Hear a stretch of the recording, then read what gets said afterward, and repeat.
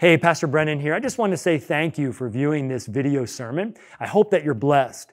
If you're tied into a local church and you're viewing this as just sort of extra teaching, that's awesome. I hope you really enjoy it and that you grow spiritually. If you're not tied into a local church, I just want to encourage you to come and maybe visit Crosspoint in person or check out another Christ-centered, gospel-proclaiming church in your area, because we believe that everyone should experience the blessing of being tied into a local church. But I hope this video is an encouragement and that it helps you grow in your affections for Jesus Christ. Many Christians today are traveling down the river of doubt. Its dark current pulls us into uncertainty, where we have more questions than answers. Questions we're not supposed to ask in church. Can I still believe the creation story? Do I need a more progressive Christianity? Is God guilty of genocide? Can I still be a Christian if Christians ignore injustice? Many Christians are deconstructing their faith, and some are even deconverting. While we all have doubts, doubt is a part of faith. When the disciples saw the resurrected Jesus, Matthew 28 says, they worshiped him, but some doubted. Amid their doubts, they clung to Christ, and God used them to change the world. In fact, God designed our doubts to take us deeper into our faith. So let's journey down the river of doubt together.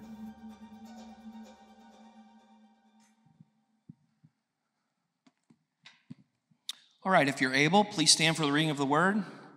We're going to be looking at 1 Samuel chapter 4, verses 12 to 22. If you don't have a Bible with you, you can find it on page 228 in the Bibles underneath the chairs in front of you. So 1 Samuel chapter 4, starting in verse 12, says this. A man of Benjamin ran from the battle line and came to Shiloh the same day, with his clothes torn and with dirt on his head. When he arrived, Eli was sitting on his seat by the road watching, for his heart trembled for the Ark of God. And when the man came into the city and told the news, all the city cried out. When Eli heard the sound of the outcry, he said, "What is this uproar?" Then the man hurried and came and told Eli. Now Eli was 98 years old, and his eyes were so set that he could not see. And the man said to Eli, "I am he who has come from the battle. I fled from the battle today." And he said, "How did it go, my son?" He who brought the news answered and said, "Israel has fled before the Philistines. There has also been a great defeat among the people. Your two sons also, Hophni and Phinehas, are dead, and the Ark of God has been captured." As soon as he mentioned the Ark of God, Eli fell over backward from his seat by the side of the gate, and his neck was broken, and he died, for the old man was old and heavy. He had judged Israel 40 years. Now his daughter-in-law, the wife of Phinehas, was pregnant and about to give birth. And when she heard the news that the Ark of God was captured and that her father-in-law and her husband were dead, she bowed down and gave birth, for her pains came upon her. And about the time of her death, the woman attending her said to her, "Do not be afraid, for you have borne a son." But she did not answer or pay attention. And she named the child Ichabod, saying, "The glory has departed from Israel," because the Ark of God had been captured, and because her father-in-law and her husband.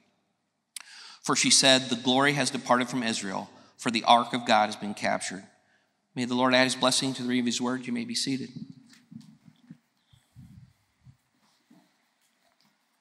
Thank you, Mark. On December 26, 2004, the largest recorded earthquake in history shook the ocean floor just west of the Indonesian island of Sumatra, sending 100-foot-high waves careening across the Indian Ocean at, watch this, 500 miles per hour.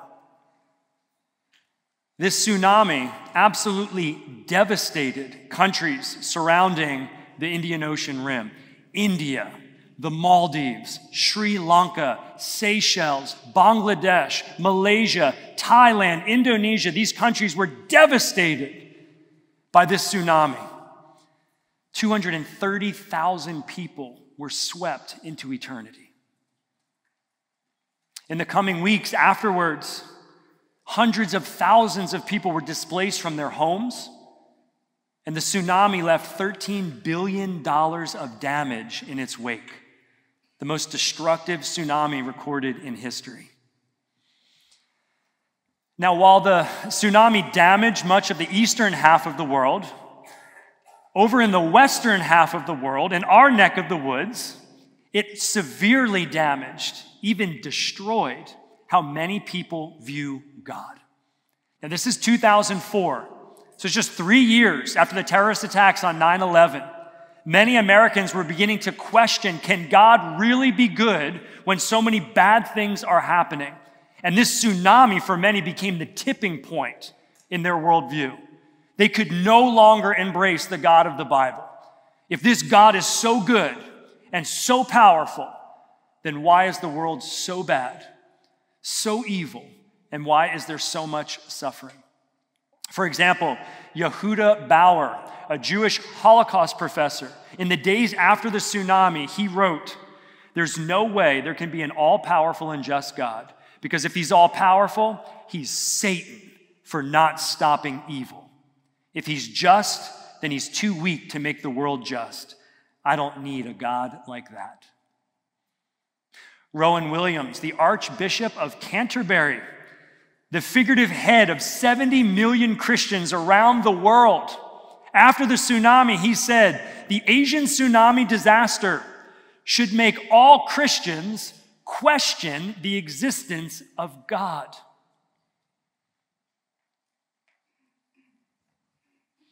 Ron Rosenbaum, a journalist for the New York Observer, he summarized his thoughts this way. He said, "If God is God, he's not good. If God is good, he's not God. You can't have it both ways." If suffering on the other side of the world can lead us in the West to question the goodness of God, imagine what happens when suffering hits home in our own lives. When suffering isn't just over there, but suffering is happening in here, you better believe people are questioning the goodness of God. Whether the God of the Bible is real, is he trustworthy? Many people are asking these questions. But we have to remember that throughout history, across cultures, people have been asking the same question. We are not the first ones. If God is so good, if God is so loving, if God truly is sovereign and all-powerful, then why on earth would he allow so many bad things to happen among us? I mean, these are real questions that people are asking. And when we try to reconcile the good and sovereign God of the Bible with so much bad in the world around us, it's leading many people not only to question their faith, but to actually walk away from their faith. Because this anomaly between the goodness of God and the badness of the world, it raises philosophical questions or philosophical problems or objections to God. It also raises theological problems or objections to God. But perhaps most dangerously, it raises personal problems and objections to the God of the Bible. And many begin to doubt. And their doubts can descend into a spiritual deconstruction where their faith is now unrecognizable. And if they still believe in God, it's certainly not the God of the Bible. Many are actually walking away from Christianity altogether, embracing agnosticism or atheism. So I think it's really helpful for us living in the 21st century that we can open the Bible and we can find a woman, a young Jewish mother who lived 3,000 years ago, is asking the same exact question. She's grappling with faith in a good God who allows so many bad things to happen in her nation and in her life. We're not the first ones to ask this question. But this is a tough question. And it's important for us just to acknowledge that from the beginning. We can be humble as Christians and recognize there are Christians and non-Christians who are asking this question, and it is a legitimate question to ask. So let us not look down our noses at those asking this question, but humble ourselves and recognize this is an important question. It's okay to ask it, and we can look to the Bible for answers. Would you pray with me? Lord God of the universe, it is unequivocally clear that we live in a broken world where evil and suffering abound. And it is hard. It can be hard to reconcile your goodness with all the badness we see around us. So Lord, I ask by the power of your Holy Spirit, you would give us grace and you would give us wisdom to think hard on hard things, and that we would be able to consider the philosophical problem, the theological problem. But I ask for extra grace as we grapple with the personal problem of pain and suffering in light of a good and sovereign God.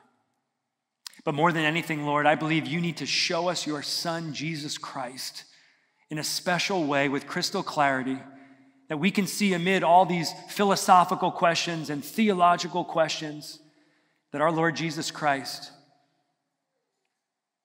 he took this problem upon himself. He suffered.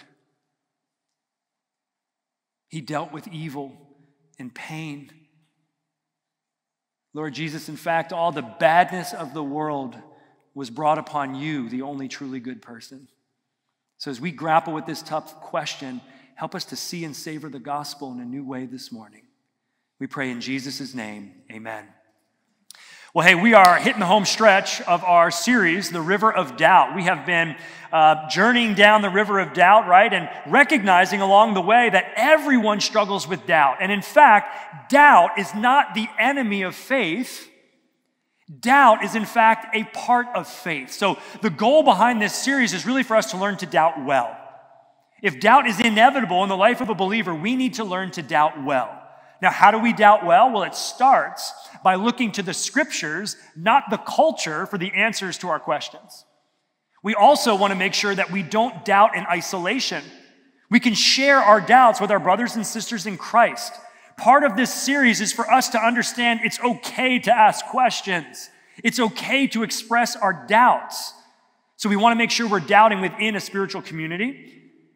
And then finally, we want to make sure that as we're doubting, as we're struggling, we keep our eyes laser focused on the Lord Jesus Christ.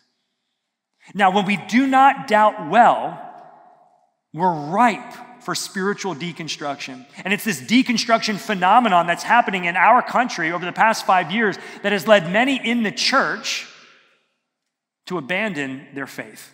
So what exactly is spiritual deconstruction? It is an intentional dismantling of the Christian faith. It begins with the dismissal of the authority and the reliability of Scripture. So those who are deconstructing their faith, they're not looking to the Bible for answers, they're looking to the culture, they're looking to online influencers for the answers to life's biggest questions. Not a good idea, just a heads up. And finally, deconstruction is picking and choosing which Christian doctrines we want to hold on to and which ones we're going to let go of or change according to our own cultural or personal preferences. That's what deconstruction is all about. And honestly, it is all around us.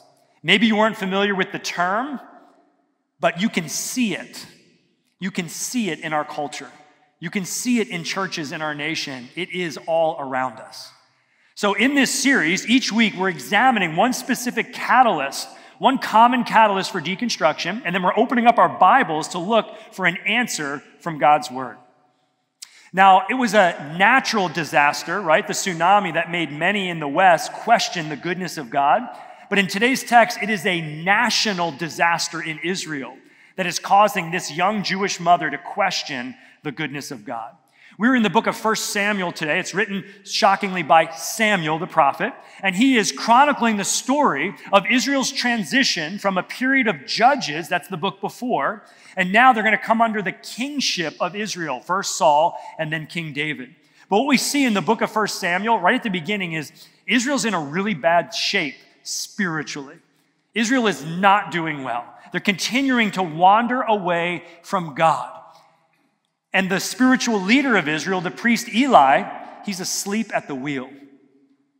His two sons, Hophni and Phinehas, they are serving alongside him, underneath him. They're ministering in the tabernacle.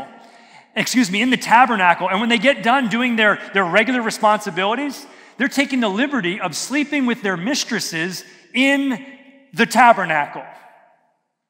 That's where we are at this point in Israel's history. Things are really bad, and Eli is kind of asleep at the wheel. Now we go from bad to worse, because now the Philistine army is threatening Israel.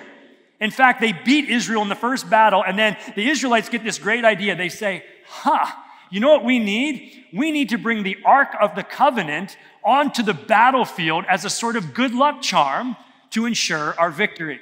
Now, those of you who are familiar with the Ark of the Covenant, you're cringing at the idea, right? The Ark of the Covenant, God told Moses to create the Ark of the Covenant, and God promised that between those two angelic creatures on top of the ark, the very presence, the very goodness of God would dwell with his people. Inside the ark was the 10 commandments that God gave Moses, but God said that his very presence would dwell in between the cherubim, the angels on top of the ark, the goodness of God dwelling among his people. And then the Israelites bring the ark out of the tabernacle onto the battlefield where they proceed to lose to the Philistines, and the Philistines capture the ark of God and bring it back to their temple. This is a national and spiritual tragedy in the life of Israel. Things really could not get any worse, and that brings us to today's text. We're in 1 Samuel chapter 4. If you don't have a Bible with you, no problem. But do me a favor, go ahead and reach underneath the seat in front of you. Grab one of these books. If you're not familiar, this is the Bible.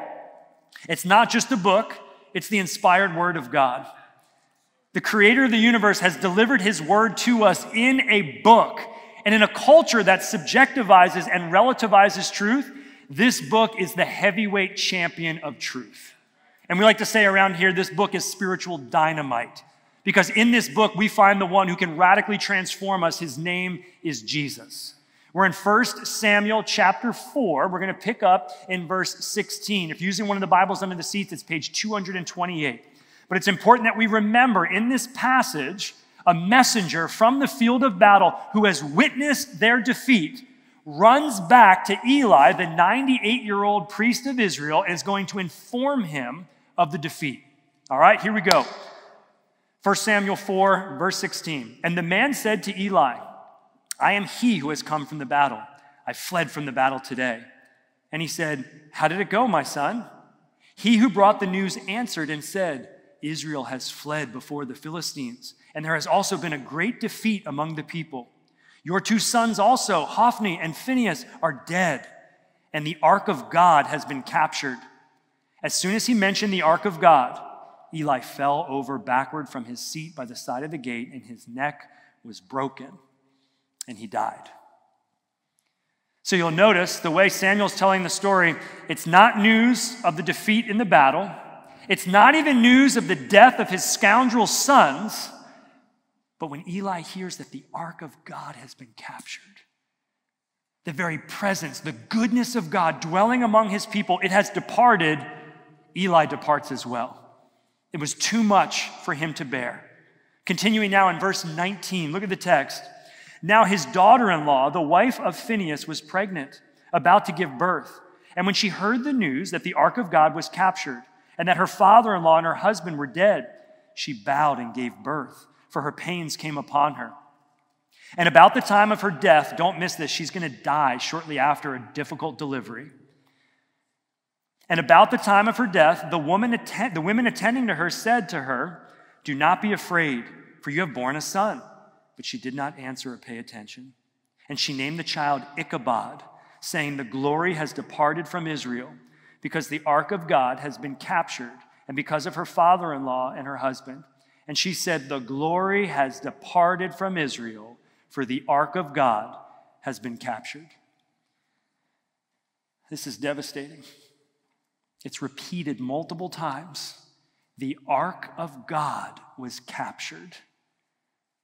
God's presence among his people, the tangible sign of God's goodness, has departed. This is hard stuff. You know, I've heard people say that the Bible is fiction,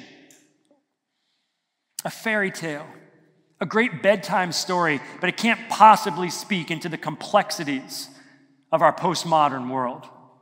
And you know what I've found? Those who say that have never really read the Bible. Because there is a rawness about the Word of God.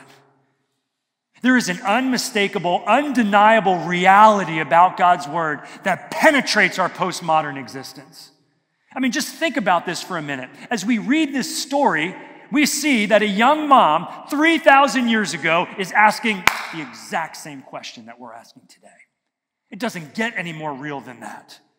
This young mom is trying to reconcile a good and loving and sovereign God with a terrible, evil set of circumstances. This is devastating. This is no stranger to suffering. If there was ever a candidate to question God's goodness, it is this young mom. I mean, just think about what she's been through. Her husband has publicly shamed her by sleeping around in the tabernacle. Everyone would know about this. And then she's widowed. Her father-in-law passes away. Her nation is defeated on the battlefield. She delivers a painful birth and then dies afterwards. And to make everything worse, the Ark of the Covenant, God's goodness dwelling among his people, has departed. It is overwhelming. It is unbearable. It is so bad that she names her son Ichabod in Hebrew. Ichabod in Hebrew means glory has departed. Now, I know we're in this day and age where everyone wants to have like a super unique name for their kid. I'm just throwing this out there to expecting parents. Not a great pick, okay? Not a great pick. Stay away from Ichabod. But understand what she's saying. She's saying the glory and goodness of God has departed from his people. What a devastating reality. What a terrible realization for this young Jewish mother. I mean, this is overwhelming. This is terrible. You know what? I wonder if 3,000 years later, if some of us here this morning can't relate to this young Jewish mother. You look at the circumstances in your life. You look at the evil of the world. Maybe you look at the specific suffering that you're enduring right now, and you're wondering, can God really be good when things are so bad? Maybe you too want to cry out, Ichabod. The glory and goodness of God has departed from me.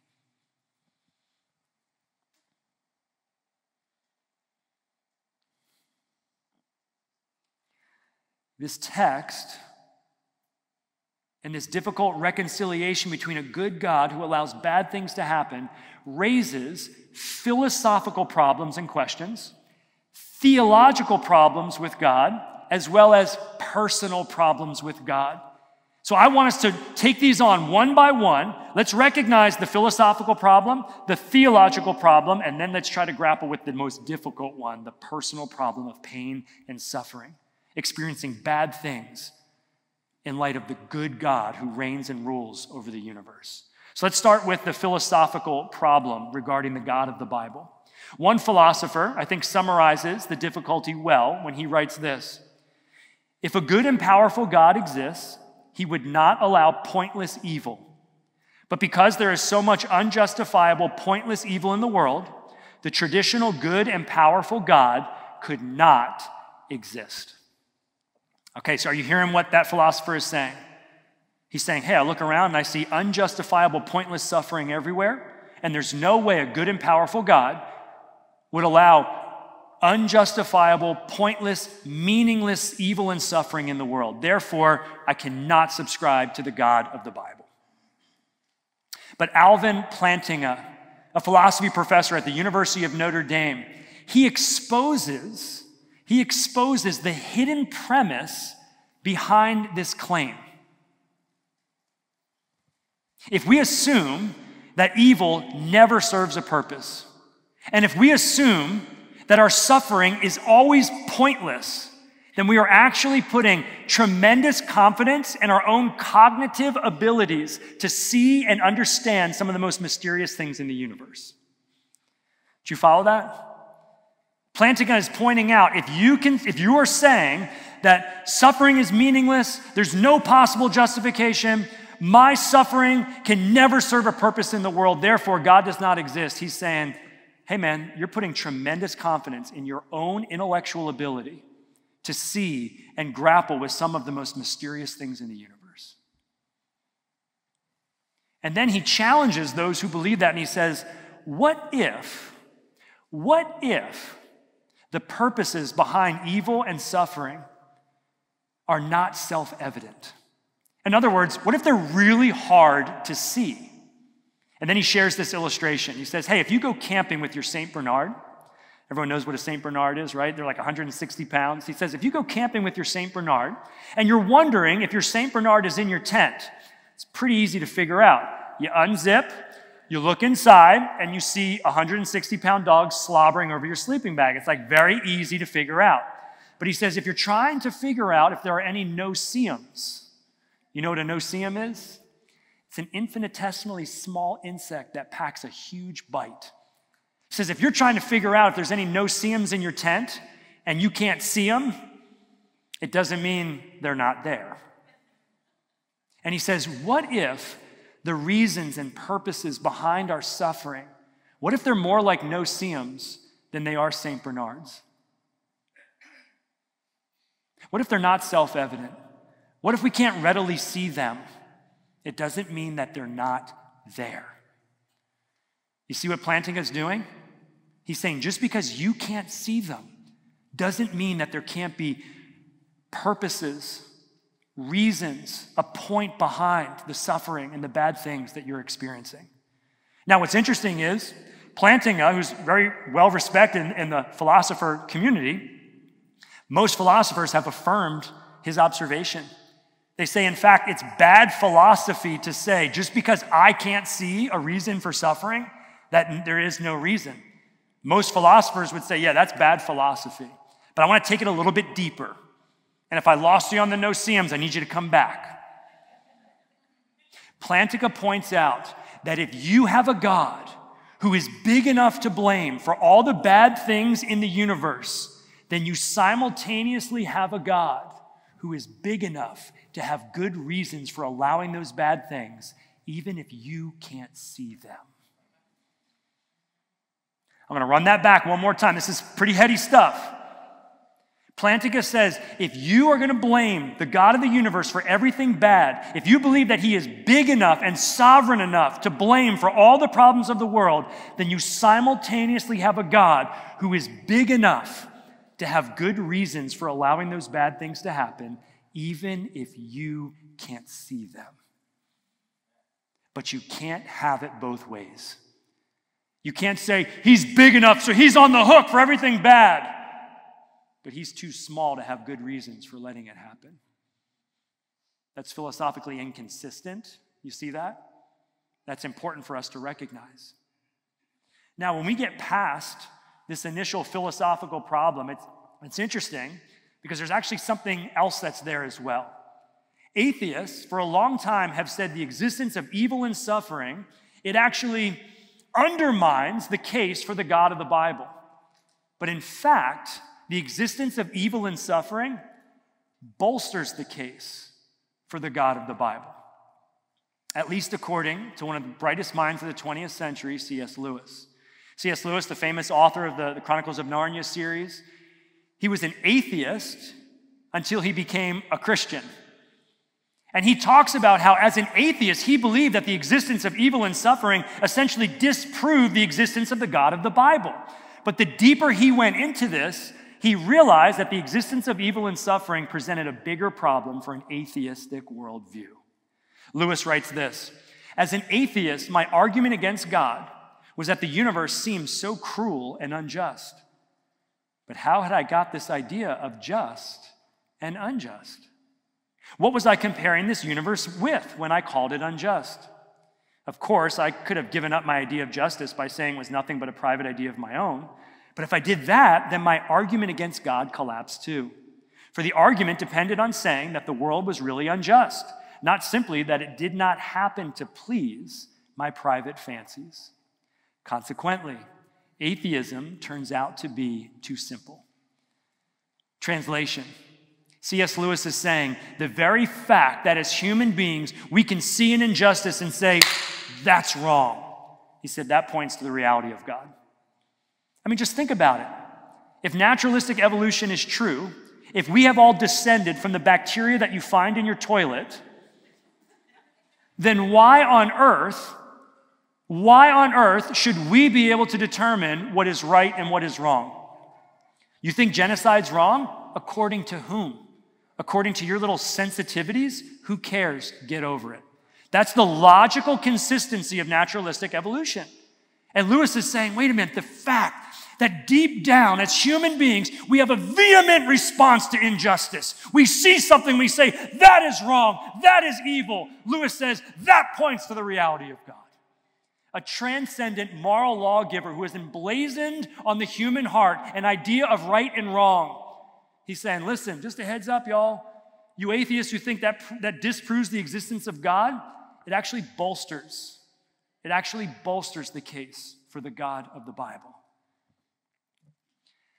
So philosophically speaking, the existence of evil and suffering does not disprove the God of the Bible in any way, but it does move us to the next problem, the theological problem. And I think we can frame the theological problem this way.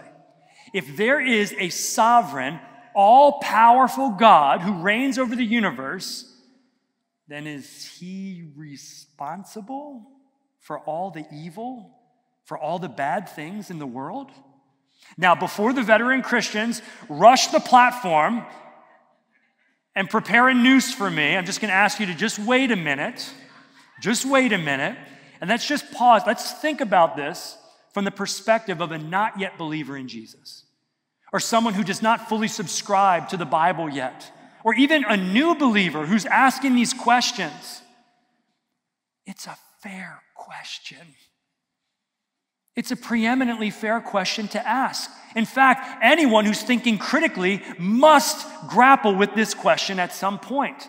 If God is sovereign, if he is in control over all things, does that mean he's to blame for the evil and the suffering in the world? It's a legitimate question. Do you guys remember the Hunger Games series? Remember that? Suzanne Collins wrote that dystopian trilogy of this alternate kind of United States where things were incredibly bad. It's filled, right, with oppression and evil and suffering and injustice. It was super popular in the 2000s. Well, my wife, Kathleen, she's a voracious reader, and she absolutely eviscerated these books. I mean, just plowed through them. And then all of a sudden, I found myself on the couch with her watching the first movie. Now, if you're familiar with this series, you know just how evil and twisted this world is, right, in the Hunger Games. Now, I want you to imagine for a minute, we finish watching the first film, and I turn off the TV, and I'm like, that's Suzanne Collins, this one sick puppy. I mean, I don't know how they let her walk around in society. I mean, this is a sociopath. You got to be kidding me. How could she author such atrocities? This is really demented. How could she conjure up those bloodthirsty baboons, those tracker jackers? I mean, this woman must be evil. And how ruthless of her to kill off that precious little girl, Rue. Oh. And how about the decadence of the capital compared to the degradations of the districts? I mean, how can Collins be okay with such economic injustice and inequality? I mean, what kind of barbaric monster is this woman? Every tragedy, every atrocity, all the suffering, all the senseless killings flow from her pen.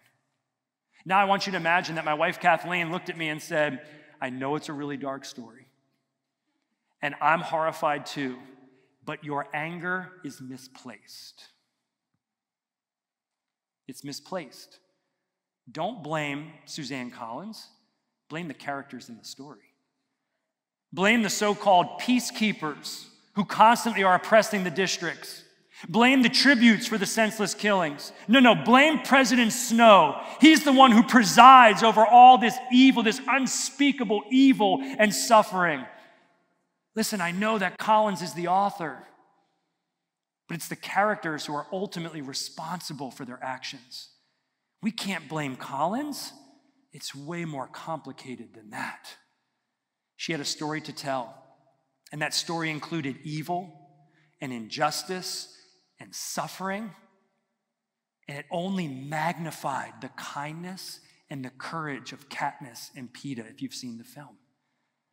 No, we can't blame her for the evil and suffering. It was part of the story that she was telling. You picking up what I'm putting down? When it comes to the cosmic story of human history, there is a supernatural author. His name is God, and he has a redemptive story to tell, and that story includes sin and death and injustice and evil. And it only serves to magnify his love and his grace and his mercy and his goodness. God had a story to tell, and it includes our sin. But God is not responsible for our sin. We are. We are. While God is sovereign over all sin and all evil, he is no more responsible for that sin and evil than Suzanne Collins is for all the evil and injustice in the Hunger Games. This is so critical for us to understand. God is the sovereign storyteller. He has a redemptive story to tell, and his goodness and his grace is magnified by the evil and suffering of the world. While we can't always see the why behind the evil and suffering of the world, we can see that it magnifies his grace, his love, his mercy, and his goodness in ways that a story that was void of evil and suffering never could. So important for us to understand that, brothers and sisters. So I believe we have addressed the philosophical problem. We just addressed the theological problem, but that leaves the personal problem. And in my experience, anyone who has philosophical problems with God and theological problems with God, they're actually covering up their personal problems with God. They have suffered. They have been afflicted. They have experienced injustice, and they are angry at God. And there's a philosophical debate to have, there's a theological debate to have, but ultimately, it is our personal problem with evil and suffering that is the biggest barrier to us embracing the God of the Bible. You know, it's interesting. When a tsunami tears through the Indian Ocean, we have the luxury here in the United States of America, in our comfort and our peace and our protection, we can sit back and we can speculate about the character of God. We can pontificate about whether or not the Bible is true. But you know what's interesting? When a tsunami of suffering tears through our lives, it's no longer an intellectual exercise. It's no longer philosophical. It's no longer theological or theoretical. Oh, it's personal. It's personal. It's personal. And there are many people in this room who know how personal it is. When a doctor looks you dead in the eye and tells you you have cancer, it's personal. When you've been longing for a baby and the doctor tells you it's a stillbirth, it's personal. And when addiction is tearing apart your family, it's not philosophical. It's not theological. It's personal. God, how can you be good when things in my life are so bad? We struggle to embrace the God who would not only allow bad things to happen around the rim of the Indian Ocean, it's when that God will allow bad things to happen in our lives and the lives of those we love. That's when our personal problem with pain and suffering can get in the way and can prevent our relationship with the God of the universe. Is he really good? Does he really love me? Is he really for me and will never leave me or forsake me? Many today are wondering. When suffering comes knocking on our door, we too want to cry out, Ichabod. The glory and goodness of God has departed from me. This is what I need you to hear. The stakes couldn't be higher. If we can't press past this, if we can't plow through it, we can't be Christian. We can't be Christian Therefore, what do we do? What resources does Christianity have? What resources does the Bible have to help us push through the problem of pain and evil and suffering? How can we see that God is truly good when things are so bad? God has made John chapter 11 very precious to me over the last 10 years. In John chapter 11, Jesus is in Jerusalem, and he gets word that Lazarus, a precious friend to him, someone he loves Lazarus. He loves his sisters, Martha and Mary. And they send word to Jesus that Lazarus is gravely ill. And they say, Jesus, you must come now and heal him. And then John says something really strange, really peculiar.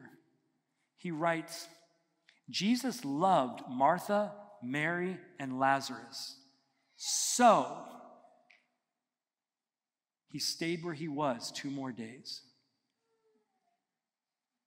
I remember the first time I really read that, and I said, that's a strange love. That's a strange love. Jesus made a conscious decision to not go and heal his friend. Jesus made a decision to let Lazarus die. Jesus made a choice to let something bad happen to people that he loved. That's a strange kind of love. It's a strange love. 2 days later, Jesus does go to Bethany, and he meets Martha, and she's broken, she's crying. She falls at Jesus' feet, and she basically says, Jesus, where were you? If you had come, if you had been here, my brother would not have died. Jesus, why did you let this happen? And Jesus looked her in the eyes and said, Martha, I am the resurrection and the life. Anyone who believes in me, though he die, he will live. And Martha, an incredible display of faith, she affirmed that Jesus was the Christ. She affirmed that in him was true life, was resurrection, that he was the Messiah that her heart had been longing for. And then her sister Mary comes to Jesus, and she falls down weeping at his feet, and she says the same exact thing. Jesus, where were you? How could you let this happen? Why did you let him die? You should have been here. And in verse 33, John writes this: when Jesus saw her weeping, and the Jews who had come with her also weeping, he was deeply moved in his spirit and greatly troubled. Now, the Greek word that's translated into our English Bible as deeply moved, the Greek word there is embrameomai. Embrameomai. And it's a vivid Greek word, and it literally means to be engaged in snorting. That's weird. Jesus was embrameomai. He was engaged in snorting. But in the graphic Greek, the visual there is an image of an angry bull stopping its hoofs, flaring its nostrils, and snorting in anger. Now, for some reason, that is way beyond me. The scholars who translated into English felt like we couldn't handle that type of vivid imagery. I don't know, but they translated it, he was deeply troubled. And they're robbing us of the emotion, of the imagery that Jesus is experiencing. John chose the word embrameomai for a reason. He's trying to tell us something. He's trying to get us to see something that we haven't seen in Jesus. Jesus is roaring with anger. Jesus, like a raging bull, is furious at what he sees. John wanted us to see that in that moment, pain and suffering and evil and sin and death became personal to the Lord Jesus Christ. He entered into it. He was furious with the brokenness of the world. There's some people here this morning who need to hear that Jesus is furious at what has happened to you in your life. He knows the injustice you've experienced. He knows your pain and your suffering, and he is embrameomai. He is snorting with rage at the brokenness of your life. And then John tells us, after he's snorting with rage, verse 35, Jesus wept. He wept. I can just picture him wrapping Mary in a hug, and he's weeping. He's sobbing. This is like snot kind of crying. It's like full emotions, everything coming out. Jesus wept. Watch this. Jesus knows everything. He knows he's about to raise him from the dead. Spoiler alert. And yet Jesus enters into their suffering. He's weeping. He's broken with them. And then verse 38, Jesus goes to the tomb. He looks into the tomb where Lazarus' body is. And once again, John says he's embrameomai. He's filled with rage at the very reality of death. And then Jesus does something incredible. He speaks into a tomb. He calls a corpse by name. Lazarus, come forth! And a dead man came walking out of the grave. How can Jesus do this? How can Jesus call a dead man out of his tomb? Because Jesus was getting ready to go into his tomb. Jesus was preparing for the cross. And on the cross, the Lord Jesus Christ, the only one who is truly good, took all the bad of the world upon his shoulders. Everything that's wrong in the universe was placed upon Jesus Christ on the cross so that one day when he comes back, he could make everything wrong right again. On the cross, Jesus took our problem of pain and suffering. He took it personally. He took it upon himself so that all those who look to him will not perish but have everlasting life. You know, in my experience, I find that we are really good at focusing on the evil in the world. We become fixated on the evil of the world, and in so doing, we forget about the evil that's right in here. We forget about the brokenness that's in here. We forget about the sins that we commit that not only hurt others, but break the heart of God. And Jesus Christ, the only one without sin, became sin for us. On the cross, suffered the punishment that our sins deserved. He took all the pain, all the brokenness, all the suffering upon himself. So if we trust him, we're not only forgiven of our sin, we're wrapped in the bulletproof righteousness of the Lord Jesus Christ. We're adopted into the family of God by faith. We have a hope that no one can take away from us. But here's the reality. We still live in a broken world. We still see sin abounding around us, sin abounding in us at times, and it is hard. And we need to be reminded that Jesus, he roars with rage at the brokenness of the world. He's for us. He will never leave us or forsake us. That young Jewish mom, she cried out, Ichabod, the glory and goodness of God has departed. And then 1,000 years later, Jesus came. Emmanuel, God with us, the goodness and presence of God dwelling among us as a man. And through that man, through the God-man, we have salvation. This is the hope of the gospel, brothers and sisters. I'm going to invite the worship team to come forward. They're going to lead us in one more song, but I need you to hear me. I need you to hear me. For those of you who are drowning in suffering right now, to those of you who are experiencing the pain of the world, I don't know why Jesus is continuing to allow that in your life. I wish I did, but I don't know why. But I know it's not because he doesn't love you. Because we can look to the cross and see for all eternity Christ's love for us. So if he's allowing suffering in your life, it's not because he doesn't love you. The cross forever proclaims his love for you. Father in heaven, this is a hard thing to grapple with. And we thank you that you give us grace.